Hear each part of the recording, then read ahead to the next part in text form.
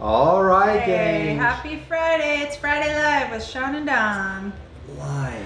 Sean and Dawn here. All right, we got. I mean, we're doing it live. We are doing it live. Right We now, are doing it live. so. We got an exciting lineup. Before I talk about the lineup, though, I want to show you this. This is our new sandwich in the cafe. New sandwich. It is a chicken club. I'm sorry, turkey club I was panini. say turkey, I think. Turkey club panini. So bacon, tomato. It's got avocado on it. I actually had them put a little secret sauce on today. Really delicious. It's so good. We just introduced that this week. It is on the menu. Sarah, one of our baristas, she created the sandwich and it's delicious. And we have new menus down there that show Updated everything menus. that we have going on. So make sure you check that out. So today's lineup, we're going to discuss a donut a day. Is that okay? So for nutrition, what about a donut a day? Is that okay? We're going to talk a little bit about, tell you a little client nutrition story. We're going to draw for our challenge, the first week one winner here. So we got your names all written down. All out SK. Featured products we'll talk about. We're going to be talking about stimulants. And we'll talk about our athletes' birthdays. Only one athlete this time. Yeah. This month or that this we know week.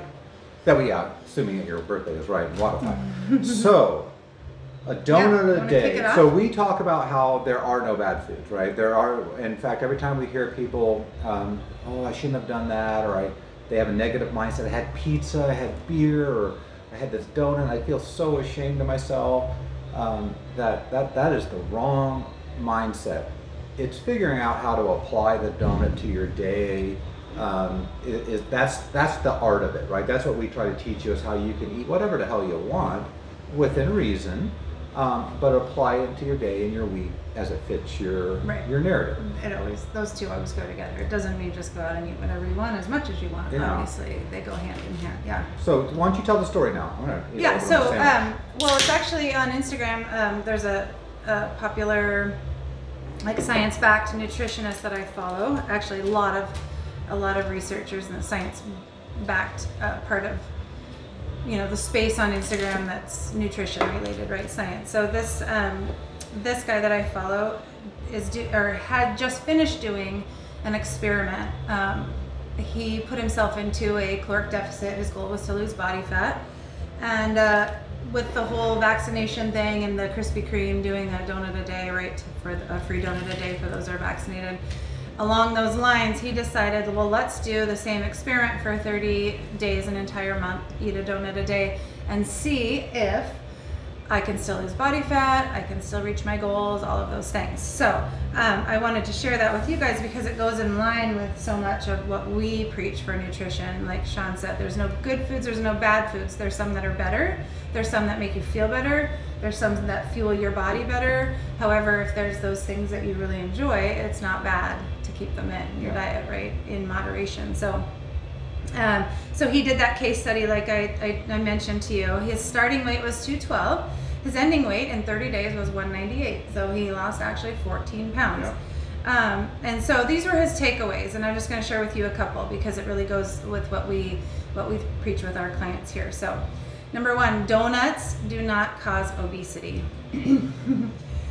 A calorie surplus consisting of any type of food, including healthy, what you think is healthy or organic or whatever, anything where you're in a calorie surplus, right, over an extended period of time causes weight gain.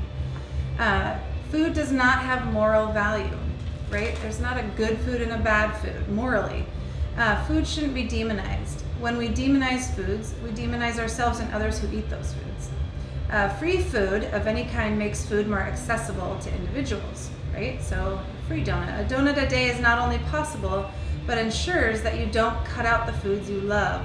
It's sustainable, reasonable, and necessary. And then this one I thought was really important for people. Food can be used to provide comfort and manage stress and emotions, although we recommend it not be the only way, right, that you find comfort. So those are kind of the big takeaways, but it's interesting.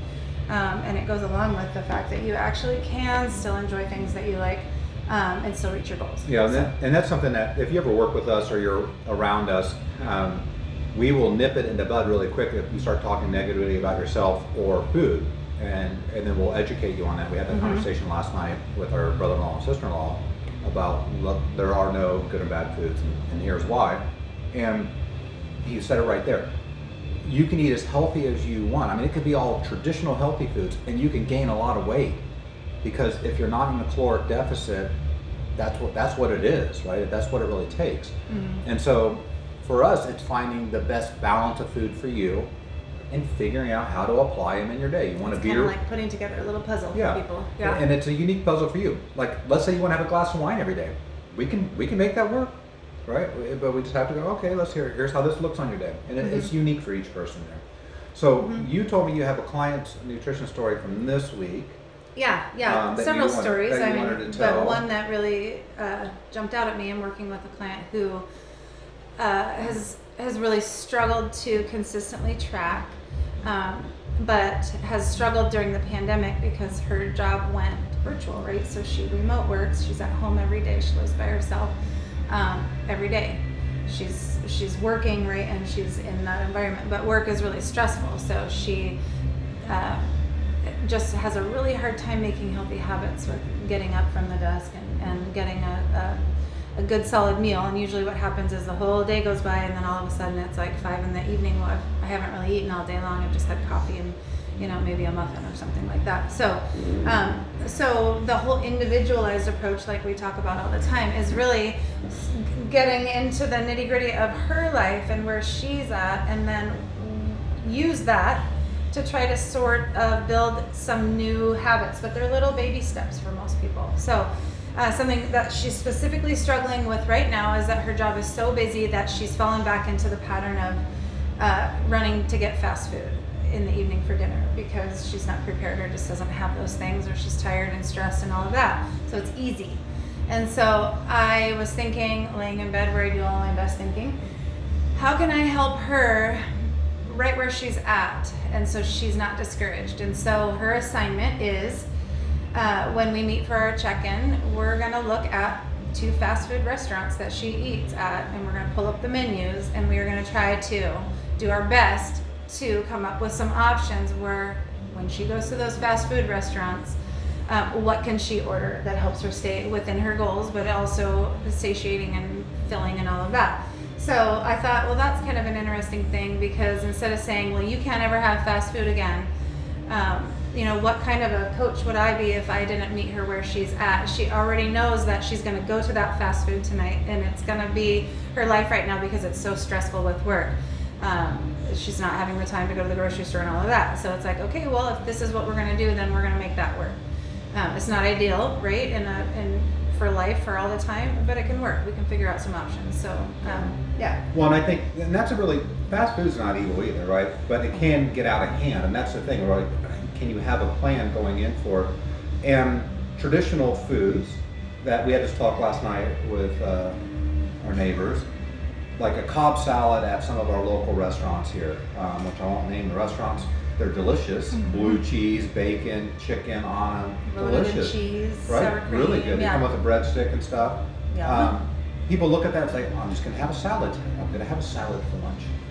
I'm so healthy. That salad is probably about 1,400 calories, if not more. It is double, almost double traditional Big Mac value meal last time I looked. Medium fries or small fries, something like that. Double, yeah. So what was the smarter decision for you? The Cobb salad with all those toppings for your day, or the fast food? Well, depending on what your day looked like going out, the Cobb salad might have been the right solution because you already had it booked in with what your right things you wanted to have, and you really liked the salad. And you were really excited about it, and you planned for it. Yeah, awesome, right? However, in calorie-wise, if you needed some extra flexibility, the Big Mac and fries would be a better caloric option. Maybe not a better nutrient option, but a better caloric option. And that's what that's the important part there. Yeah. So we always keep hammering the same thing home, or it goes along with this whole. Our whole philosophy is that you need to know the value, so that you can make good choices. So you have to know what you're putting in your mouth and what that is worth. What even if it's just the basics. And it's not hard. So that you can it make just takes good time. decisions. Yeah, like it just takes time of building your traditional week plate and figuring out the values, and then you go apply it. It's just like you look at things, you're like, oh yeah, I know what that donut's about. I'm gonna eat the donut. I'm okay with it, right? And that's the important stuff. Yeah. Challenge. Good topic. Our challenge that goes 6 weeks. So we started April 15th. It goes to the end of May. So we have a full month left. We've just almost finished up our second week with it. So remember, it's our All Out SK challenge. So this is week 1. This is from last week. Yeah. So we drew all the names of everyone who had put in that hashtag in their comments, and we're drawing a name. This is for one of the t-shirts. We have 6 personalized t-shirts with this hashtag, so there will only be 6 of these in the gym. Our first winner from last week is Connie Walker. You can't read that. Walker. The Connie Walker. Yay. And Connie, good job. And just so everyone realizes, everyone got 1 entry put in. So depending on how many times you did it last week, which is max 2, only 1 entry goes in. Connie Walker, good job. We had a lot of people in there enter. Lots. And I guarantee this next coming week we're going to have a lot more. Yeah, so good job, coaches, for getting your athletes going with that. It's been really fun to watch. Shout out to my 6 a.m. class yesterday, who a couple of the ladies challenged everybody else, and every single athlete in that class went for the All Out SK yesterday. I think I had the same thing in my 5 a.m. class. I would say almost every athlete was laying on the floor after, and that's what we want to see, really pushing your intensity and learning what that feels like. Yeah. Cool, really cool. Let's talk about stimulants or featured products right now, some sort of stimulant. Yeah, so here's the first question for you along this line. Do I need to take a pre-workout? Do I need a pre-workout? Do you need it? Yeah.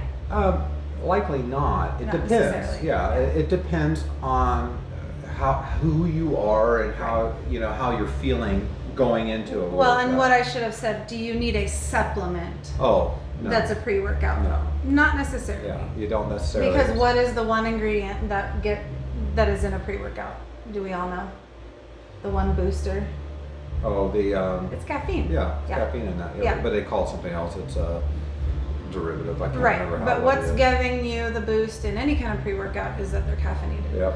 And some are more than others. And of course, there's other things in a lot of them. Caffeine and drugs, Yeah, so it's not necessary, but it helps a lot of people. It can be really beneficial. Yeah. So let's talk about what we have. We have pre-WOD, and pre-WOD is purely a stimulant. So there's no other real supplementation in that.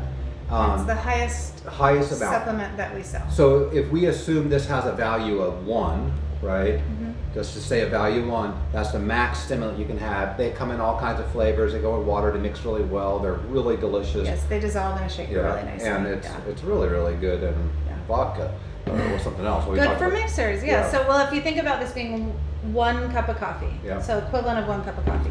Disrupt is also a stimulant, but it also has branched chain amino acids in it, BCAAs in it, which you get in protein sources and whey. So this is half. So if this is a 1, this is about half the stimulant value of this. This also has some additional benefits with the BCAAs. So if you find yourself struggling to get the right amount of protein daily, this would be something that we'd likely recommend for you. Yeah. And then aminos. Maybe you don't want caffeine. No caffeine. But you just want to flavor your water and you want to give yourself a little energy and a boost of BCAAs. And so no stimulant has the BCAAs in here, a little bit more BCAAs in here, but it has a nice flavor to it. So maybe you don't want like a protein whey or something like that.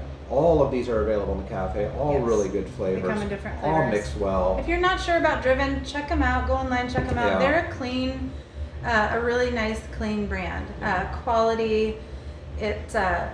You might spend a couple dollars more than what you would basically buy at like Walmart or Costco, but when you check the ingredients list and you see that, it's really just exactly the few things that are in there that are, so there's no fillers, and there's not all the extra additives and stuff that you don't want to necessarily put in your body. So and I'll just tell you, 3 options in that line.